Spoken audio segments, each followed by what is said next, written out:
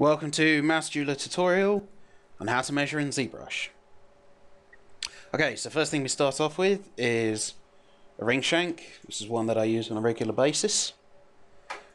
Now, you're using the transpose tool.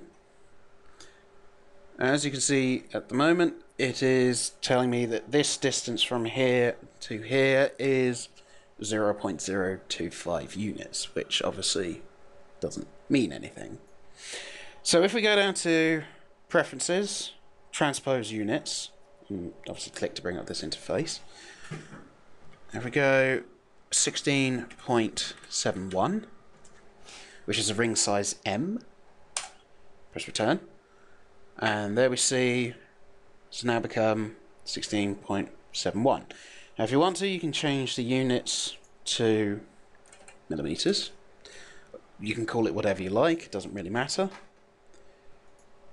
Obviously, we've got minor ticks and major ticks, which are these little lines, which can be quite useful for just measuring distances where you don't necessarily want to hit what you're drawing to and from, just a straight line out.